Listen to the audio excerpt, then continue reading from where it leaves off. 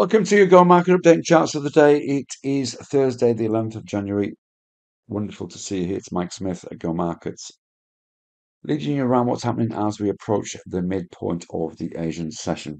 Let's just look at the headlines first before we have a look at some charts. And we saw renewed buy-in in the US with gains across all the major indices, despite some caution regarding that inflation number that's coming out tonight and earnings season starting this week.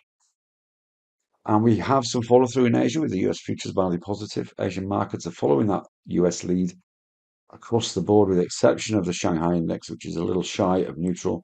ASX is around about 0.5% to the upside, and European futures are also pointing to a positive open. US dollar index is mildly negative overnight, but it's still near the top of the short term range it's been trading in for the last couple of weeks. Gold holds short term support at 2030. So it didn't really move up despite that USD weakness. Copper rebounded 50% of the previous day's bearish candle after a breach of the 200 MA and hitting monthly lows. Slightly higher in Asia today, and all is trading mid-range, again slightly up in Asia. Bitcoin looks strong and is holding above that key 45 levels. Looks to tackle that high we hit last week. We had an SEC ruling in the US which approved ETFs for Bitcoin and cryptos generally. As well as that US CPI out tonight, along with weekly jobs data, we've got the Chinese CPI tomorrow. And US earnings kicking off, as I've said, tomorrow with JP Morgan, Bank of America, and Delta Airlines, the major companies, before we see a reporting ramp up next week. So plenty of market action in the pipeline to see if current levels justify valuations. So we'll look at a couple of charts at Core RI.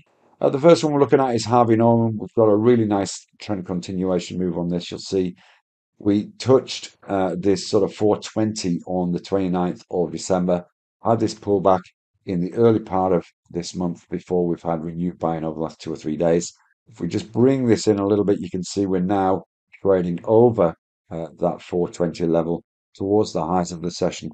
We move up to around about, certainly in the first instance, 456 would be about a 6% rise, maybe even in the medium term up towards 480.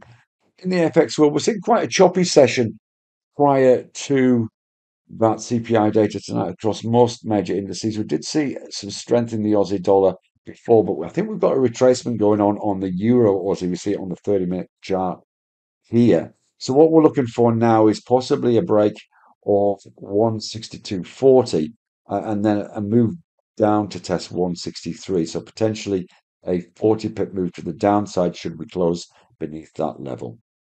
Trade safe and see you again soon. Bye bye for now.